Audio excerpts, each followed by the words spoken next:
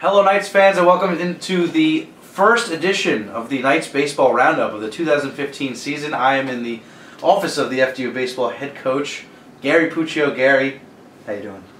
Good, Ryan. How you doing? And congratulations, because you become, I think, the first host since Gavin to make it into a second year. Right. Stability is key in any athletic program, as well as their shows that talk about them. So, of course, you're coming off a last place finish, but that's okay. That's okay. It's fine. Well, on your personal rankings of hosts, Gary? Jesus. Okay. All right, let's talk the FDU baseball program. I'm going to let you do most of the talking in this show. Okay. In 2 weeks' time, we'll get really into the season preview, everything like that. Today, we're talking about the Knights' first pitch dinner. We'll talk about some of the newcomers to the team.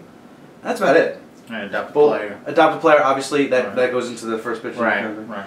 But I'll let you do most of the talking. First pitch dinner is only 3 weeks away. Yep. And there's still plenty of things to discuss. Adopted player, obviously, tickets for sale if you want to get to the dinner. I'll let you take it away here. Yeah, the first pitch dinner is February 21st, which is a Saturday. It starts at 5 p.m. It's at Park Ridge Marriott. It is the 5th annual John Bittman first pitch dinner, which is pretty amazing that we're up to year number 5 already. Yeah, that's pretty special. And this year we're honoring the 2000 to 2009 All-Decade team, which is that first group of 21st century Knights, as we call them. And we've had a real good response so far. I'd say at least half of them already have committed to coming to the dinners, which we think is going to be terrific.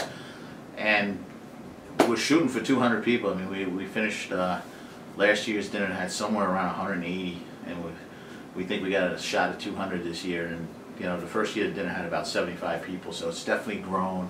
It's become a solid alumni event, and awesome. As always, the highlight at the end of the night is presenting the ball to the kid that'll throw the first pitch of the 2015 season. Of course. And that's always pretty special to the players. They will keep waiting to see who's going to get the ball. So that's, you know, that little twist that they add to the dinner all the time. So. At some point you'll see information if you want to submit a check to get into the first pitch dinner. We'll put it on your screen. It might have already happened. I don't know. We're going to edit it later. But for right now, as you just said, adopt a player. There's still a couple spots open. And yeah, fifth season, 5th year doing the dinner. Congrats again here. John Bittman, yourself, have done a really great job in organizing this every year. Well, John's terrific at taking care of getting alumni involved. I mean, he's been doing that for us for I don't know how long. And one of the other things at the dinner is our newest Hall of Famer, John Pichowitz, will be speaking. And you know, I actually met John at the very first pitch dinner. It was the first time I ever met him, which was pretty special. He's come to, you know, all the events, alumni events, and he's been a supporter of adopted player and everything. So it's pretty neat him going in the Hall of Fame. He was the all-time hit leader when he finished playing here. So we're looking forward to that too. All right, and did you you created a new award? I think you told me, right? We certainly did. We have an alumni award, which is going to be the FDU Baseball Alumni Award, which will be presented annually at our dinner. And this year it's going to be presented to Dennis O'Brien, who is one of the most supportive people of FDU baseball in history. He's a Hall of Famer.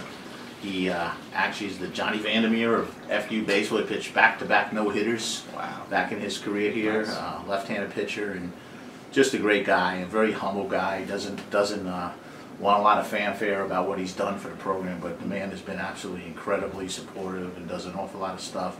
So not only is he going to be the recipient of the award, but the award is going to be named after him from here on in. So it's going to become the FDU Dennis O'Brien Alumni Award, which, yeah, we think is pretty special. That's great. And for people that don't know, Dennis is the one who started the Hollywood Scholarship Program. Oh, which nice. which was named after his old coach. So excellent.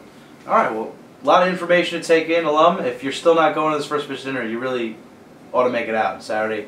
Make yourself available on the 21st. You know, I do want to mention that just to let you know the kind of turnout we've had with alumni over the years is we actually had a representative from every decade last year, from the 1950s all the way up to 2010. We had at least one alumni from every decade, which is, I mean, it's mind-boggling that we get that many people. We had somewhere around 25, 26 alumni at the event and about 10 Hall of Famers. So. You think you can get it again? Shooting for it. Right, I mean, we're shooting for it. We'll see. So. All right, well, that's everything about the first pitch dinner. Let's turn our attention now to this year's 2015 Knights team. First of all, I mean, how has the offseason treated you and the players? Have you talked to them about their offseason workouts and how they're feeling heading into the season? Yeah, we got a couple injuries already to start, but we'll save those for another day. But maybe get them out of the way now. Well, they're gone for the year, so okay, I don't know what else is new. You know, depth is always an issue at our program for some reason, but we do have more spots. We did not graduate anyone, and we do have about 8 new guys coming in. Right. So at least we do have some more depth to the team, and I think that's going to be a plus. I honestly don't think we were that far away last year. I mean, we lost so many close conference games, but you know, as Bill Parcells says you are, what your record says you are, and our record is not too good right now. As of last year, but this year it's a new slate. 0-0 again. Exactly. Yeah, there you go. In a tie for first place with everybody else. There you go. Now, I was 6 and 7 last year until the snowstorm hit. We didn't do nothing for a month, but anyway. The snow. Unbelievable. Let's talk about the turnover. Like you said, you didn't graduate anybody. You got 7 new faces in the program. Actually 6 and 1 returnee. So let's give you the floor. I think it's 7 and 1 returnee. Is that what it is? I think so. I think it's 8 total. Okay. Well, we're going to get into them. Okay. And let's talk about our 1 returnee first. He came in his freshman year. Friends of several players on the baseball team. Right. I think he's friends with everyone that he's met on campus. And he's the president of the Student Athlete Association Committee. He's a great guy. Corbin Gapsky's back on the team this year. Clearly the most popular kid in athletics at FDU. I mean, hands down. And, yeah, there's a prom king, right? Yeah. Yeah, he's been like, you know, Mr. Everything here at FDU, and we actually recruited him to come here back when he was a freshman, and was a member of our team that went to the playoffs in 2012, and then things kind of sidetracked, and he became involved with, you know, catching up with Corbin, his famous we had him weekly, in the office, right? And he actually found a career for himself, because I think he is absolutely phenomenal at all that stuff. I think he is too. Yep. I mean, so the kid found a career for himself, and you know, he and I kind of sat down at the end of his junior year, and I said, you know what, Corbin, you belong on a baseball team again. I mean, what's right is right, and you know, we were able to correct whatever misgivings there might have been after freshman season, and I'm very happy to have him back. He's just a real good kid. He's great for chemistry, and as I said, just you can't beat his popularity. No, yeah, I agree. I think it'd be great for chemistry, and it's a good story. So. Yep. I think I'm happy to. I just saw him actually an hour ago, and I hope he was hitting. No, I saw him on the walkway. Okay. We were just talking about so it's both of our last semesters ever. There you go. That's right. So I'm gonna have a new host sooner or later, huh? Yeah, probably next year. But this year it's a magical 2015 season. Absolutely. Right. You know? I'm trying to move up this coach rankings. Yeah, there you go. Bottom of. Okay, so you got a bunch of other newcomers. You got 1 JUCO transfer, and then you got a bunch of freshmen. But you just told me before the show started, you said you have a lot of depth this year, maybe for the first time since you've been here. I definitely feel that way, position player wise. We definitely do. So. But give me a little insight into all these kids. You got some good hitters, you got some good fielders, you got a nice mix of incoming players. The junior college transfer is a kid named Christopher Grupp. He played at Cedar Creek down in Texas. Outstanding junior college program.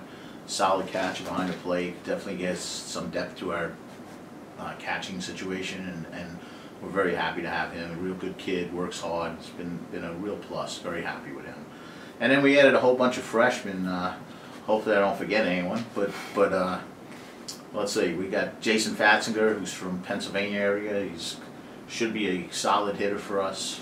He's another outstanding young man. Had like a 3.5 GPA this semester, so he's off to a real good start.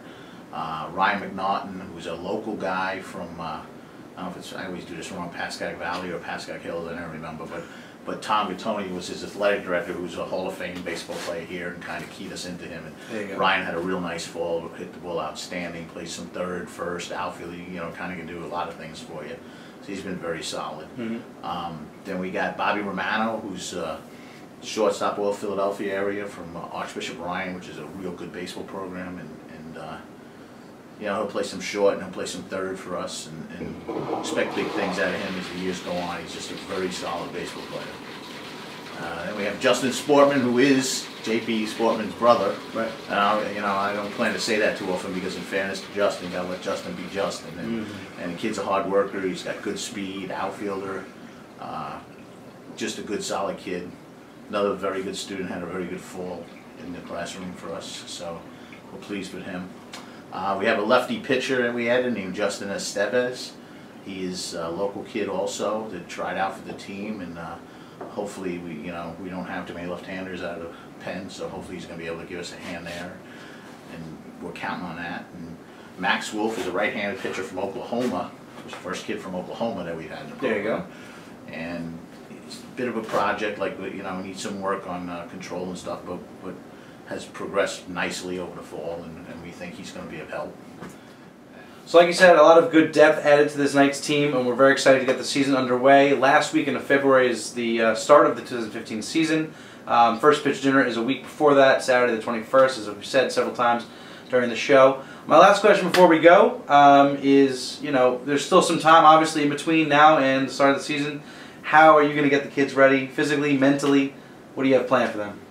Yeah, what's always great about baseball in the Northeast is, we've had 40-degree weather over the whole month of January. Probably could have been outside 5-6 times, and of course, now that the kids come back, we get hit with a snowstorm, and right. The field's covered and everything else. So we're kind of stuck starting indoors, which is, I guess, a perennial problem. A Northeast stable. Right? It's just the way it works. So that always makes it harder, because when you're indoors, your outfielders can't take fly balls. There's only certain things they can do. Right. So we're going to do everything we can to prepare, given the circumstances. And obviously, when we get the opportunity to get outside, we're going to want to do that, because, we open at Norfolk State, and obviously they're outside, because Virginia's weather is a lot better than New York and New Jersey's weather. So you start every season down south, right, where it's warmer, right? Right. You try to. It's just, the fact of being a Northeast team, you're always going to have a losing record early, because you're playing teams that have been outside, and you're not. So one of the benefits this year, obviously, by going down there is we're not just playing a Southern team, we're also playing Iona and Lehigh, so they have the same situation we have about coming out of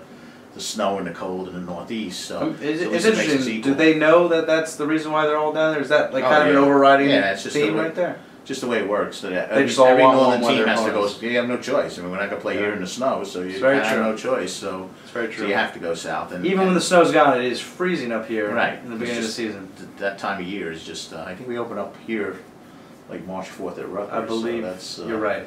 Yeah, that should be a wear 72 jacket. It's my alma mater. Is it really? Yeah. I think you didn't know. Well, they're very good. I mean, they're a very good baseball program, obviously. So.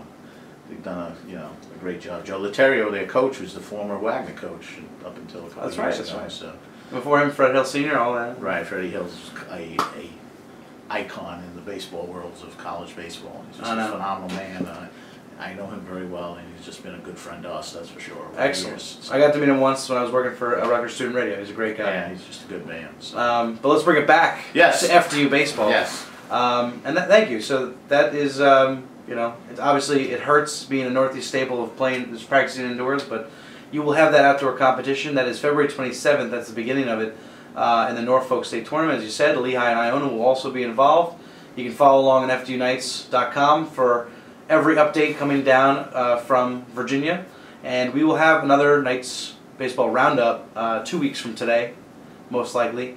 We'll preview the first pitch dinner and then talk about the one thing I do want to say is, last year we had no seniors, not to make an excuse for the season we had, but so many of those close games where you didn't have an older kid with experience. I think we started a freshman and sophomore at every position except center field where Riley is.